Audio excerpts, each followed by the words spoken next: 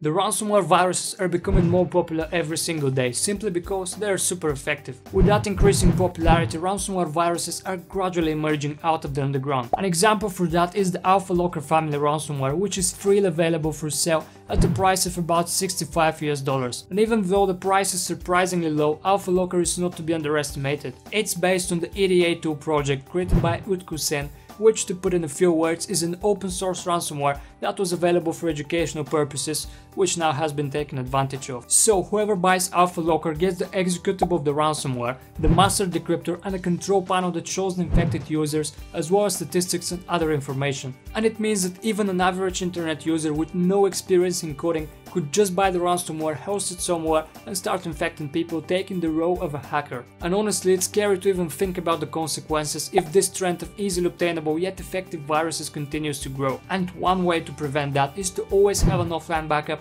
and to never pay a ransom. Click that subscribe button if you want to be the first to see videos on computer security news and solutions every week.